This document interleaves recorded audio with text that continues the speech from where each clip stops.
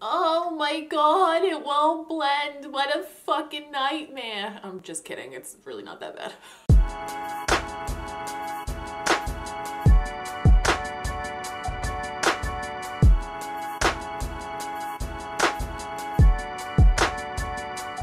Hey, what's up you guys? Welcome back to my channel. Today we have a second look, a continued review, and a tutorial using the ever controversial Anastasia Subculture palette. I did a tutorial with this palette last week when I first received it. I loved the palette. I thought that it performed beautifully. And about an hour or two after I finished editing my video, shit just went fucking crazy on the internet over this palette. A lot of people were having trouble with this palette, and like the first, I don't know, maybe like 4 or 5 looks that I've done with this, I had no issues whatsoever. None. Not a single issue. However, when I sat down to film this today and I went to use the color Axis all over my entire eye area and then blend that out into a smoky eye, I did start to see some of the issues that people were dealing with when they were using this palette. I'm also having an issue today where my fucking eyelashes will not stay on this eye and they keep coming off and I'm gonna lose my shit. So as I was creating this look today, I did begin to see some of the issues that people were having with the palette, so I completely get it. I don't think that this palette is completely infallible. It's not like amazing perfect. It definitely has these issues that people are dealing with. It's not anybody's imagination. That being said, the issues that it has, you can work with them. You can work around them. It's not an unworkable, unusable palette, but if you don't want to work to make your shadows work and you just want something that's like easy peasy everyday kind of shit, maybe this is not for you. Me personally, I don't often sit down and do like a perfectly blended out, just like simple everyday eye look with colors like this. So for me, I don't have any issues with this. This is not something that's going to be going back. I'm not returning it. I'm going to continue to use it and I still like it very much. But at the same time, I wanted to do like an update on my review of it because the first impression that I had of it was this is perfect. I can't imagine how anybody wouldn't like this. The pigmentation is amazing. And even when I first saw like the first videos of it, I was like, what the fuck? Like that is not the palette that I was working with. However, you know, after today though, I can tell you that there definitely are some issues. It's just they're not the end of the world. They're not that bad. I do understand why people are upset by it because you expect a lot from Anastasia, which is hilarious because even in my video, I had no idea that people were having a hard time with this palette and I was enjoying it. And I just sat there and said, I can't imagine Anastasia ever coming out with a palette that's a flop, and then it's the fucking flop of the century in a lot of people's eyes, which is hilarious to me. It's like, really? Really? So all week in my head, I had an idea for this like Aurora inspired look. Whenever I saw people layering the color Electric over the color Axis, it gives like this really pretty green shining effect that reminds me of the Aurora. So I wanted to do something like that all week, and I knew that that would require me to do like a classic smoky eye under it with that deep shade. So I figured this was a good way to like really test the blendability of the palette. And boy was I right, because as soon as I sat down to do that, I started to see all of the things that people were talking about. As I was doing it though, I kind of figured out little ways to make it work. Instead of getting frustrated, I tried to work with it, and it really wasn't that hard to work with. You just kind of have to know what to do with it.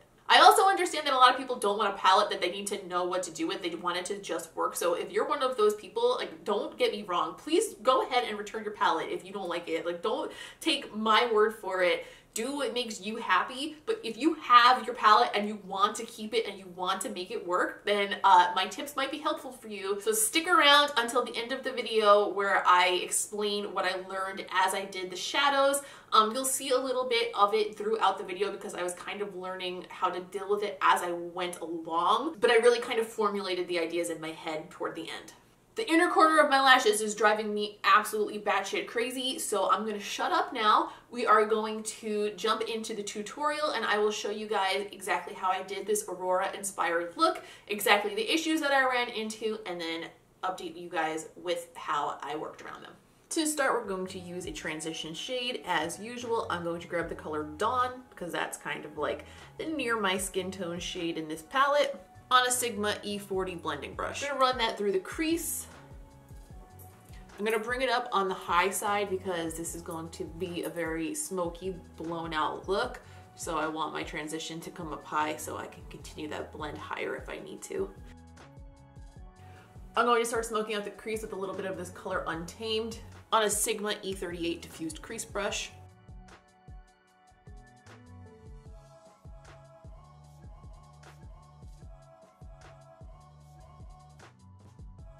I'm going to pick up this shade Axis on a Sigma E55 shader brush.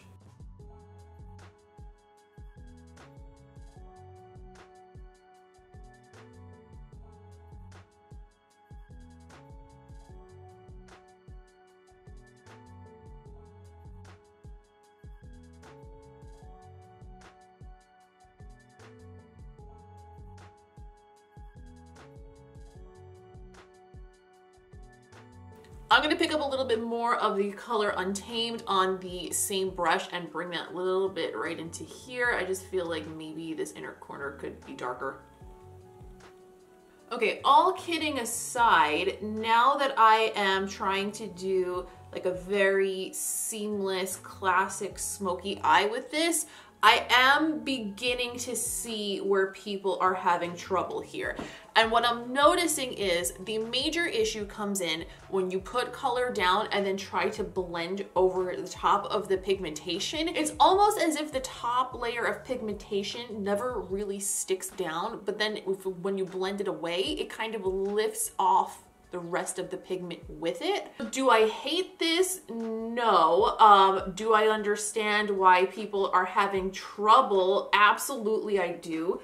So I am going to add a whole bunch of powder under my eyes to collect any fallout.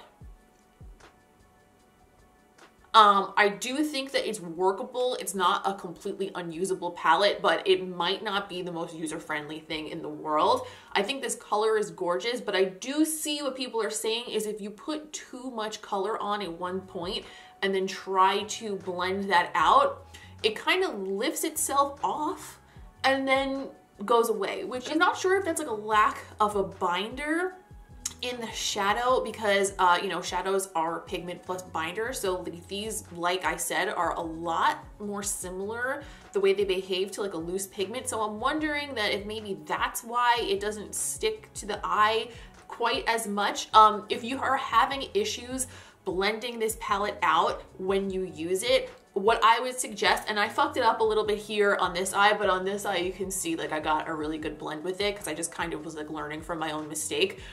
If you put down a color and then blend it out and you find that it's picking up, just what you want to do is take a clean brush and only blend along the edge of that color. Don't try to blend over where you've packed a lot.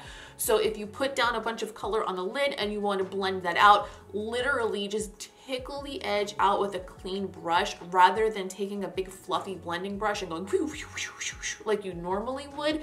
It's very easy to over blend these and blend them away. That's what seems to be the major issue here.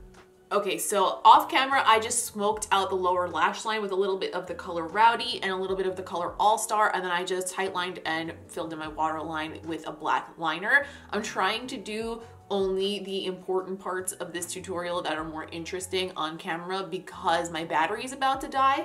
But I definitely do have an updated opinion about this palette after using it for a look like this. So stick around to the end of the video to see that because not only do I have some insight, but I also have a few workarounds if you have this palette and you don't want to return it but you're having trouble. So hang on for that. Next, I'm going to grab a little bit of the color Electric.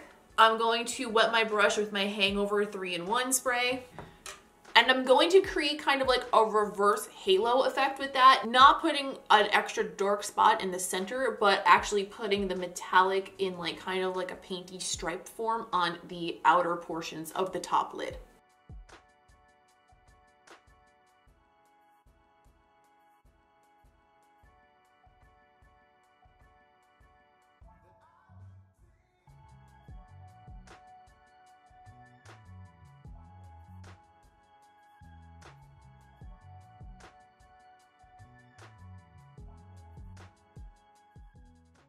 Okay, so my camera died before I finished the makeup, but all you guys missed was mascara and lashes, which I usually do off camera anyway, and lips, which, in case any of you are wondering, this is the Anastasia liquid lipstick in the color Allison. Now, regarding this palette, I do have some thoughts. I definitely do have an updated opinion since I did that tutorial last week with the first impression included.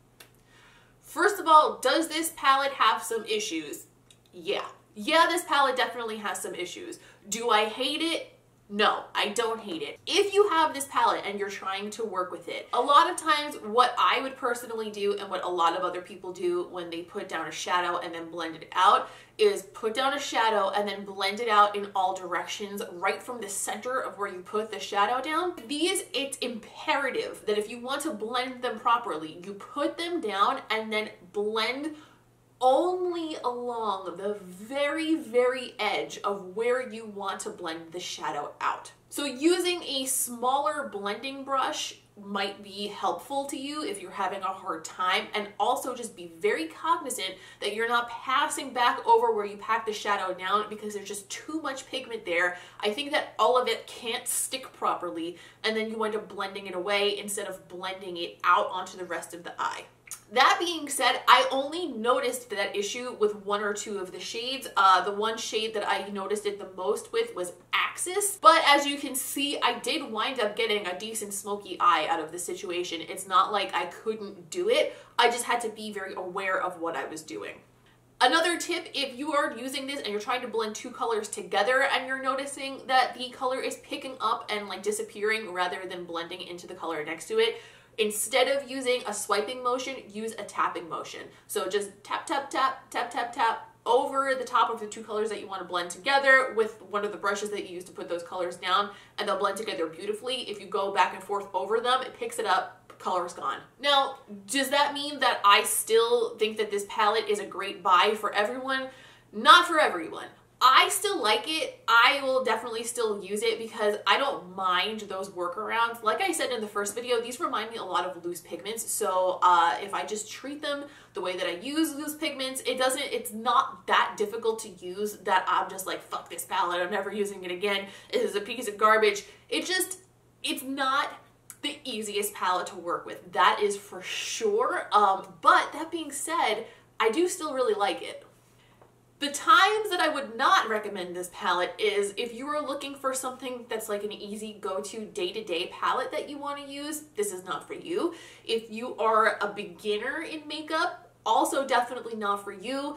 If you are looking for something that's going to give you a quick option, not for you. So in conclusion, the people who are having a hard time with this palette, they're not idiots. They're not bad at makeup. The palette definitely does behave strangely. I personally happen to like the way the shadows work, and they work to my advantage for the style of makeup that I do. However, if you're the type of person who loves like that like perfect blend, total glamour, like Jaclyn Hill style makeup, you probably won't like this palette very much.